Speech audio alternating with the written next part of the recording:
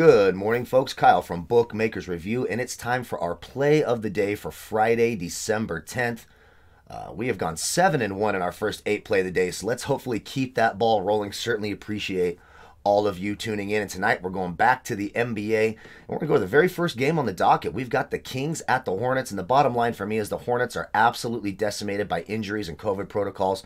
No Terry Rozier, no LaMelo Ball, no Mason Plumlee, no Jalen McDaniels. I think the Sacramento Kings get this done, and they're getting 1.5 points right now early in the day. So my play is the Sacramento Kings plus 1.5 over the Charlotte Hornets. Be sure you head over to our Bookmakers Review YouTube page.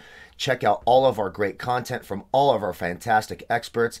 And for more picks, plays, analysis, and articles from all of your favorite BMR experts, be sure to follow us at BMR Reviews on Twitter. Once again, our pick of the day is the Sacramento Kings over the Charlotte Hornets plus 1.5.